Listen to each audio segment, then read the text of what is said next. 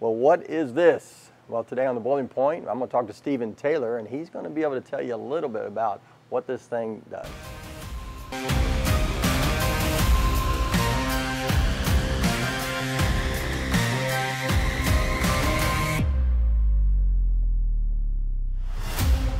Welcome to The Boiling Point. I'm Richie WARE, and this is Stephen Taylor. Now, Stephen, we've got something pretty cool that we'd like to talk about. You know, we got into this hot water thing several years back.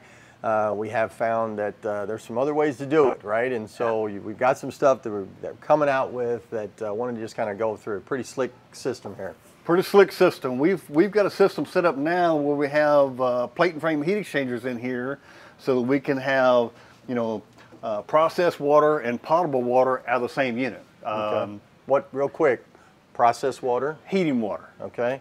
That's for heating applications. And then potable water, drinking water, showers, that type of thing. Okay. Food process, that type of application. And obviously potable water is something you want to make sure that you don't have contaminants. Yeah, you gotta have clean water, so you keep the two of them separated. Right. And this is a pretty cool system we put together here.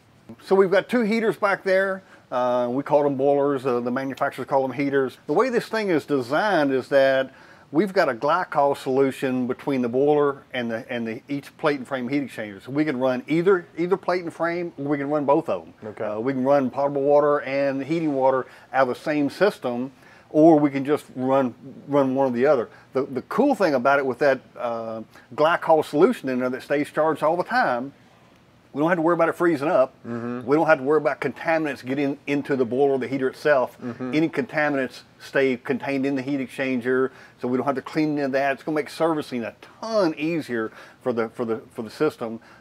Just going to make it a lot more versatile unit than anything we've had in the past. The other thing that we've designed into these two, we've got another set of connections here that come right out of the heater. So let's say you're on a job site where they need construction site. They need potable water, they need heating water. They've also got a big air coil fan that they need to provide heat somewhere. So we can run hoses out of this in that air coil and get them heat for hot air into the building itself, where construction site or whatever it happens to be. So it's very cool. It's a really cool system. What type of temperatures are we talking about? Typical the same, 180, 190 degrees. They're you know, it's a typical hot water system. We can go up a little higher than that, but we typically don't want to get above 200. So 180, 190, and we can drop down to 140 if we need to. Right. The other thing that's cool about these plate and frames is that, you know, with a typical hot water system, we got a small delta T. We can't have a 100-degree delta T on a typical hot water system. With this plate and frame, it doesn't care. So we can run, you know, 40 degrees back into it, 140, 180 out of it. Plate and frame doesn't care. It can take that shock and take that big delta T where the boiler itself can't. So it makes it a lot more versatile system. As far as the heat exchangers, you just made a comment about a plate and frame heat exchanger. Now, maybe just talk about the difference between a plate and frame and a tube and shell. A shell and tube heat exchanger is just what it says. It's a big shell, and it's got coil tubes inside of it, so the liquid goes through the tubes themselves, and then the outside is typically steam. We'll use that to heat the water or whatever solution we're going through there. With a plate and frame, it's a completely different system. You've got plates, plate and frame. It's a big frame setup, and it's got plates in there, and so you have on this side you've got water from the heater itself, and the other side you got water coming into the system. So they're two separate systems, but it's real thin stainless steel plates in there, and they do a great job of heat transfer, and they're really easy to clean. So it's a very nice system. That plate and frame heat exchanger for a shell and tube, the shell and tube would be twice that size. Okay. So they're a lot smaller, a lot more efficient. Great system for what we're doing here. Now the systems that we have, obviously, on our other units that we've got, we actually can do both, but we've elected to kind of pick and choose the units to do that, correct? Yeah, because if you use one on a potable job, and then the next job is a heating job, before you put it back on a potable job, you've got to clean it. You've got to sanitize the unit. We run a citric acid. We have a company come in and recertify them to put them back on a potable job. So make sure that we've got a clean system going on that potable water job. Where this one, we don't have that issue because we've got them separated. Okay. So one side's potable, the other was processed, and we're clean, we're in good shape. Now you actually said it earlier, you said that you literally can run two things at once.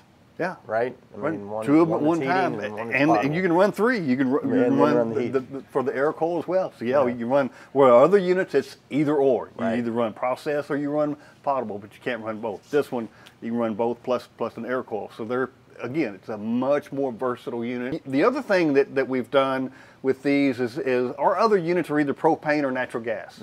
We can't run fuel oil. So we've been missing jobs, especially in the New York City area where all they have is oil projects where they're out in the field somewhere where they don't have access to natural gas or propane. We can pull a fuel tank up beside it and run diesel fuel. Oh, wow. Makes them a lot more versatile. Yeah, very cool. I know that there's they've got several burners on this, so I'd like to go take a look at those real quick. Let's go look at them. All right, now as Forrest Gump says, I may not be a smart man, but why do we have 4 burners on this thing? 6 actually. 6 burners, right. Yeah. You've got 2 heaters, you've got 2 for natural gas, 2 for propane, 2 for diesel fuel. Okay. Just makes it really simple. You don't have to worry about orifices, any of that stuff. 20 minutes, you pop the burner out, stick the other one in, a couple of connections, quick connects on the electrical. Makes them really simple to change out. Okay, all right. So we got the tanks behind here, or boilers behind here, I should say. How they working? And these burners are strictly storage. This is where they're storing them. They actually plug in on the other side where you plug them into the bottom of the boiler. Okay. Each one of them is 900,000 BTU, so we got 1.8 million output available with the 2 of them together. Okay. Again, these are the most versatile units we've ever designed and put into the fleet because of fuel, what we can put output from them. They're just the glycol solution in them. We don't have to worry about that. We don't have to worry about them freezing up in there. Just a lot of things make these things really, really versatile for us. Awesome.